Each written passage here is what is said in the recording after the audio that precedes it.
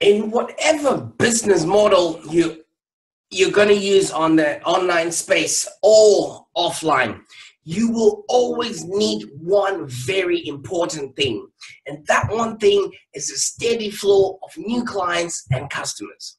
That is really the most important thing for you to scale and grow your online business. Now, the more customers you get, the more successful your online business will be. And without customers, you have no business.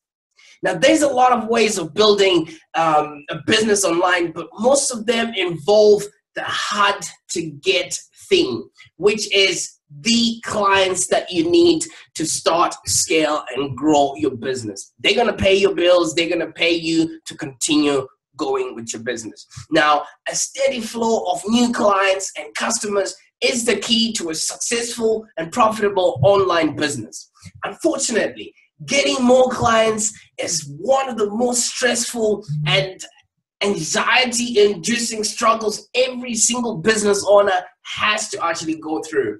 Now, for the first thing that usually happens is you need to get new clients and customers consistently, and you need to attract them to your business, and you need to get them interested in your products and your services, okay? But first, do you know what your ideal client is?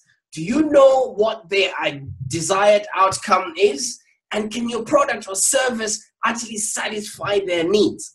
These are questions that you should ask yourself before you even venture out there to search for the people. Because people are coming to the internet to get information. And if you're the person that's providing that information, you become the person that they know, like, and trust. And people like doing business with those that they know, like, and trust, all right? So the first step to a very successful marketing strategy is identifying who your ideal client is.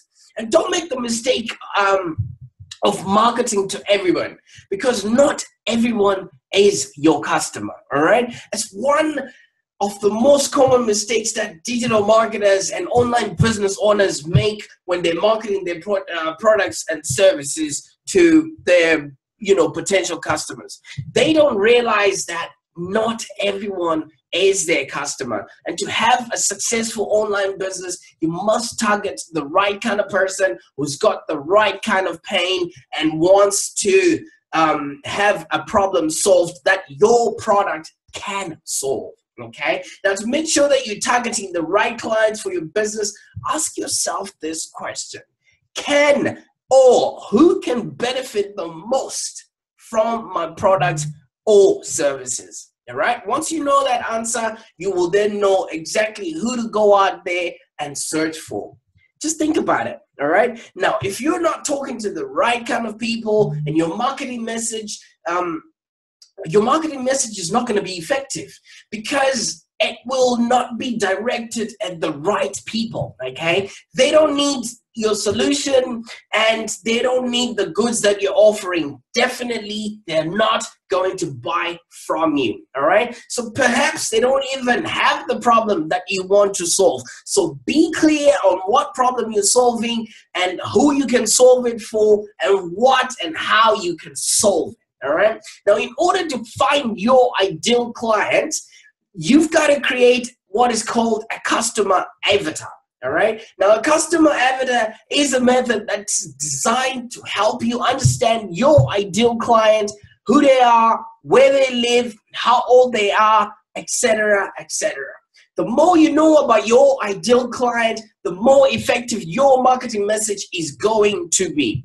Now, try and research and understand the needs, the desires, the pain points, or the really big problems that your ideal clients have.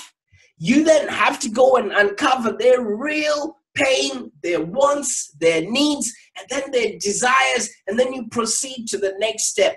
Now, this is the basic foundation of a successful marketing strategy, all right? So when you can describe your customer's pain better than they actually can, they will assume that you have the solution, all right? Now, Furthermore, a customer avatar can actually help you structure your marketing message and then develop your products and services so that everything is designed to fulfill the needs and desires of that target client. All right. So when you fully understand your perfect client, like I said earlier, it's easier to answer the following questions, and you can actually otherwise negatively, you can actually increase your own return of investment.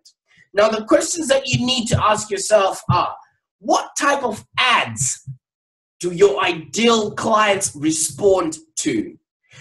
What language and vocabulary will appeal to them more? What traffic sources will you use to reach them? And what's their desired outcome? Okay, so in a nutshell, you should know who exactly you're talking to. You cannot sell a skating board to a 90-year-old using the same language you would use to a 12-year-old. Okay, imagine for a moment that you only talk and do business with people who really need and want your products and are ready to buy. Isn't that what you actually want? What would that mean to your business if people are responding to your content, sharing your content, and making purchases? Okay, now this is the role of the first step in the online prosperity marketing blueprint, where you get to know the people you're going to be dealing with, the payoff you're going to be giving yourself and them, and then the pain that you're solving and the product that actually solves that pain and makes these people satisfied and want more from you. Okay, so the capture part, as I have mentioned, which is about getting the right kind of people with the right kind of pain and offering your products and services as a solution to their problem while you're increasing your income along the way. However, your product or service has to be good enough and something that people actually want to have. You don't have to have something that people, if you don't have something that people actually enjoy or something that actually adds value to their lives, they're not going to purchase from you, okay? Then you should,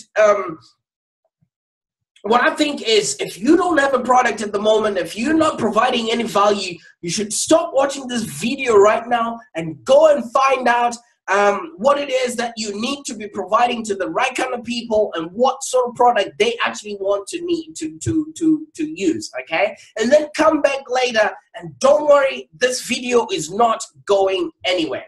In fact, you should also think about the shortcomings of your product or service, and don't be ashamed of them. Be honest about them and tell your customers exactly what they need to hear, all right? Let them know what to expect before they buy from you. And after you do that, you can go to the next step, which is on the online prosperity blueprint system, content. I'll see you in the next video.